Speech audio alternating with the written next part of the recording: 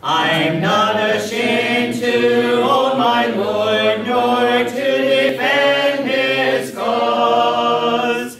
Maintain the honors of his word, the glory of his cross. Hello, I'm James Brown, and on behalf of the Eastern Church of Christ located in Toronto, Canada, I'd like to welcome you to today's edition of Walking Through the Bible, a podcast where we seek to study the Bible and the Bible alone. Please stick around afterwards for information on how you can contact us. But for now, please go to the book of Matthew, and we'll turn you over to Jeremy Dieselkamp for our study of the day. Thank you, James, and welcome to all of our viewers. This is the 25th lesson in our study of Matthew. On Saturday, we studied Matthew chapter 5, verses 38 to 48, discussing how Jesus told his followers not to retaliate and to love their enemies. If you missed that episode, you can find it and all of our other podcasts on multiple platforms by going to one of the different sites listed on the bottom of the screen. Today, we're going to begin with Matthew chapter 6, verse 1 and read through verse 4. The text that you'll see on the screen is from the New King James Version, but you're welcome to follow along with any version that you have. So let's now read Matthew chapter 6, beginning at verse 1. Take heed that you do not do your charitable deeds before men to be seen by them. Otherwise you have no reward from your Father in heaven. Therefore, when you do a charitable deed, do not sound a trumpet before you, as the hypocrites do in the synagogues and in the streets, that they may have glory from men. Assuredly I say to you, they have their reward. But when you do a charitable deed, do not let your left hand know what your right hand is doing, that your charitable deed may be in secret, and your Father who sees in secret will himself reward you openly. The book of Matthew was not written in chapters and verses. Those things were put in by man in order to make it easier for us to find different passages. However, when we do this, we sometimes miss the overall context. If we read Matthew 6 by itself, we might not realize that this chapter actually is connected to the sayings in chapter 5. If you recall from lesson 20, Jesus told his disciples that in order to enter the kingdom of heaven, that their righteousness must exceed the righteousness of the scribes and Pharisees.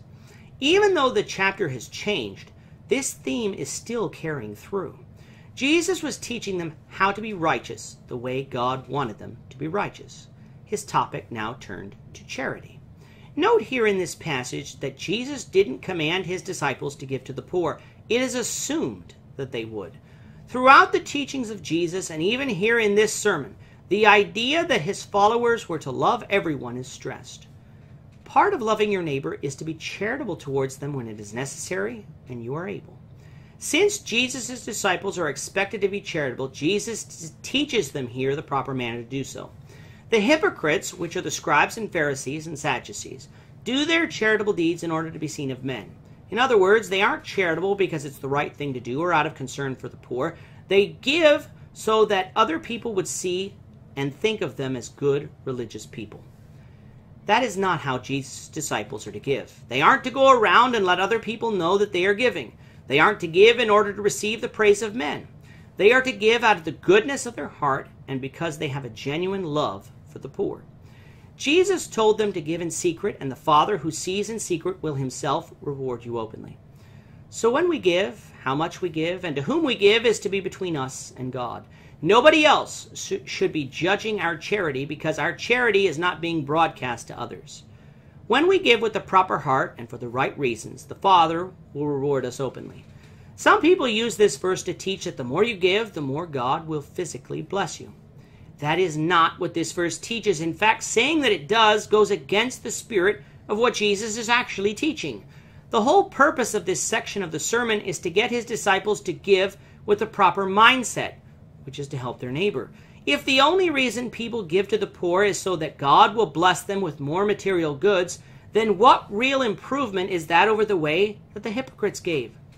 So if Jesus isn't saying that the more you give, the more God will bless you with, what is he saying about the Father rewarding you?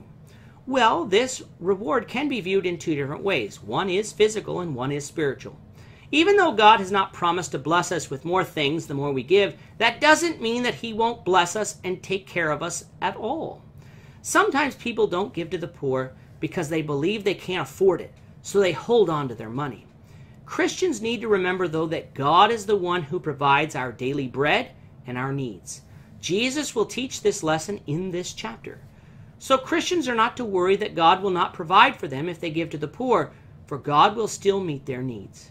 However, let's not view this reward as merely physical. There is a spiritual aspect too. Part of being a follower of God is to show love for our brethren, as 1 John 3 verse 10 says. We cannot be called a child of God if we don't love and care for our brethren. And what will happen to those who aren't children of God? They will be cast to hell.